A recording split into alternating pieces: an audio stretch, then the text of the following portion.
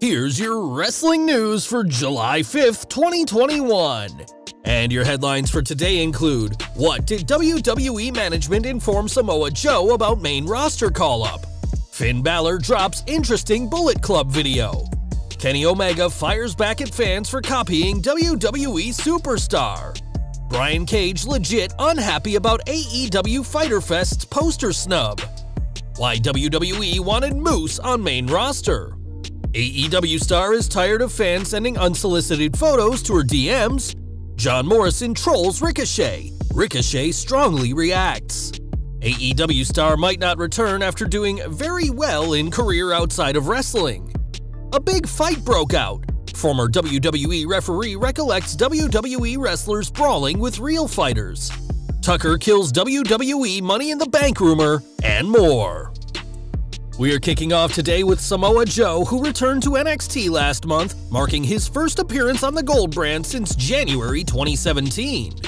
Initially debuting in WWE on NXT in 2015, Joe was instantly impressive, becoming a two-time NXT champion before his call-up.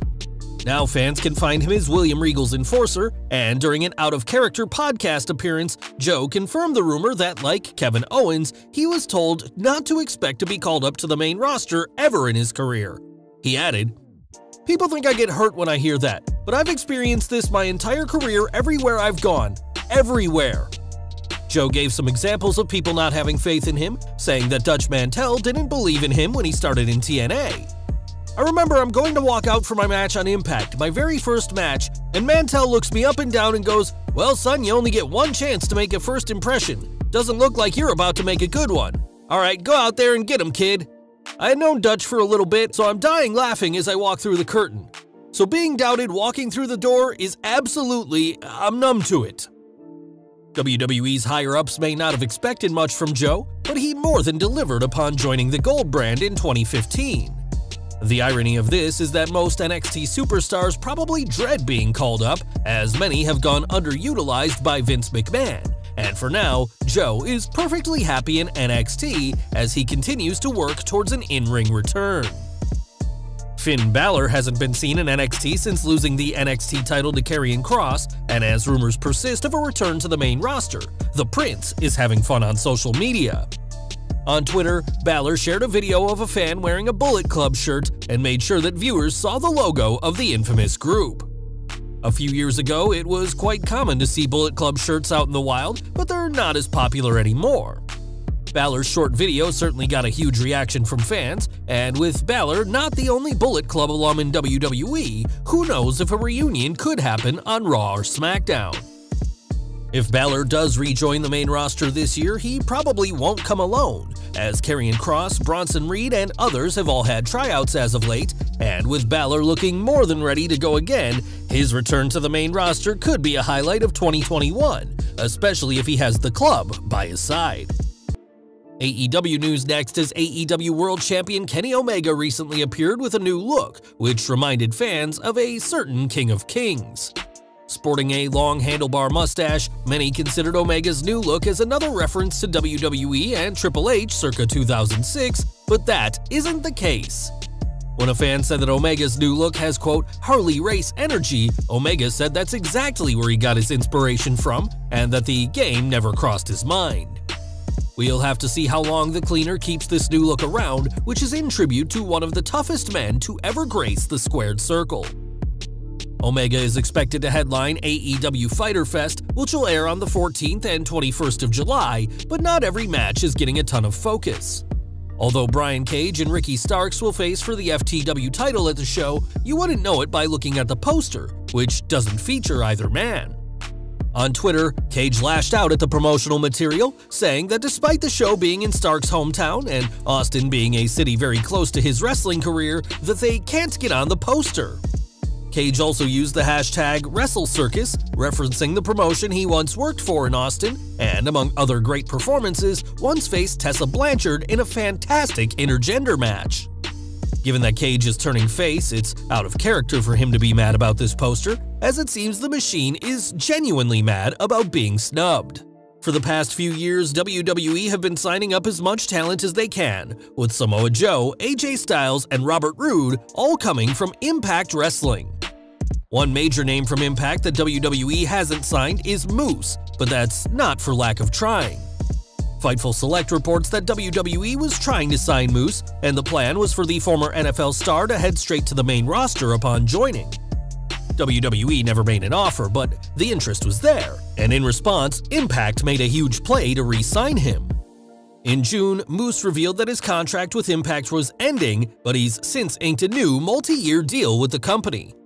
Moose's new contract reportedly has a substantial increase from his previous arrangement with the company, and though he's been challenging Impact World Champion Kenny Omega lately, that would never have happened had WWE got their way. As the second-ever AEW Women's Champion, Nyla Rose is a major success in wrestling and has a ton of fans supporting her, but ultimately, some people have taken things a step too far. On Twitter, Rose fired off a tweet about fans who take it too far, sending unsolicited pictures of their genitals to her account. She said, "Guys, I really can't believe that we still have to have this discussion, but I promise you there is nothing cute about unwanted D-pics. I'm going to start a social media where you need to attach your bank account to sign up, and if you do this bullshit, you get charged real money." This is something Rose has spoken about in the past, but it seems she's having to make herself clear to fans who didn't get the message the first time. The native beast likes to have fun on social media, recently teasing opening an OnlyFans account, but this week was no joke, and we can only hope that the people sending these pics cut it out immediately. Back to WWE, and tonight, Ricochet and John Morrison are set to face off in a rematch after last week's encounter ended in a double countout. It's no secret that Ricochet has been a wrestling fan for years and even met Morrison years before he signed with WWE, something that Johnny Drip Drip hasn't forgotten. On Twitter, Morrison shared a photo of him and a younger Ricochet, complete with Ricochet sporting long hair, and wished his biggest fan a happy 4th of July. Following up with a video promo, Morrison used plenty of water puns, calling himself Johnny Drip Drop and the Flood Stud, which got a response from Ricochet himself. The former US champion warned Morrison to watch his mouth when talking about a Ricochet, saying that a Ricochet is liable to hit anything nearby, including Morrison, The Miz, or anyone in the Money in the Bank ladder match. Both men are confirmed for the men's ladder match, and a victory tonight will give one of them a ton of momentum heading into July 18th. More from AEW next, as the company has a huge roster, which means that not everyone gets screen time every single week. Fans haven't seen Melanie Cruz since the Nightmare Collective disbanded, making her last AEW match a victory over Red Velvet during an August 2020 AEW Dark. Now fans may not see Mel again, as Fightful reports that her career outside of wrestling is doing very well, though it's not noted what her day job is when she's not in the ring. It's also reported that Mel isn't being factored into any imminent creative plans, and though the company could bring her back to TV soon, the wrestler is doing pretty well for herself without having to take a single bump.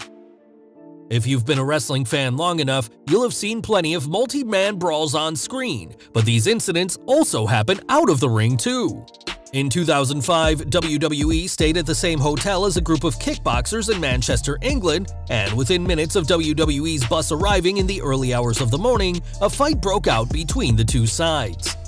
Speaking to James Romero of Wrestling Shoot Interviews, former WWE ref Mike Chioda discussed the brawl, saying, "Everybody was running off the bus, we were all fighting, dudes just throwing around, and it was a good old time there. It was Batista in that brawl, Benoit was in that brawl, everybody was just all over the place because it was a good amount of guys." Despite the pleas of John Laurinaitis for the wrestlers to stop, all hell broke loose, and said that many people in the brawl were tired, drunk, and fired up. Amazingly, no one got fined after the brawl, and when Bruce Pritchard discussed the brawl last year, he said police were there when the fight broke out and nobody was arrested.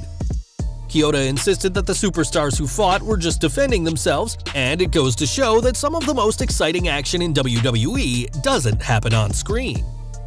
And we're ending with WWE, who made the shocking decision last year for Otis to win Money in the Bank, and fans speculated on when he'd cash in. One popular theory is that Otis, who was in Heavy Machinery, would cash in on the SmackDown Tag Team Champions, but that didn't happen, as Tucker turned on Otis at Hell in a Cell, causing him to lose the briefcase to The Miz. Speaking to the OTR show recently, Tucker revealed that WWE never had plans for a tag team briefcase cash-in. He explained, "Vince doesn't feel like the tag division can really draw money. At least that seems to be the way they're booked. Even when they have a super emotional story, they might get 20 minutes at the most. The Money in the Bank is like one of the biggest things in the company. It's one of the biggest prop gimmicks that there is. It's a ticket to a world title. It would be nice to think that they'd use it for us to win the tag team championships, but I don't think that was the plan. And if it was, it never got there." Instead of cashing in with Otis, Tucker was released on April 15th this year, leaving WWE without any titles, and despite what some fans believed, a tag title briefcase cash-in was never even considered. Well guys, that's our news for today. Please share your comments below. Also hit the like button, subscribe to our channel, and hit the bell icon to receive all notifications. And as always, thanks for watching.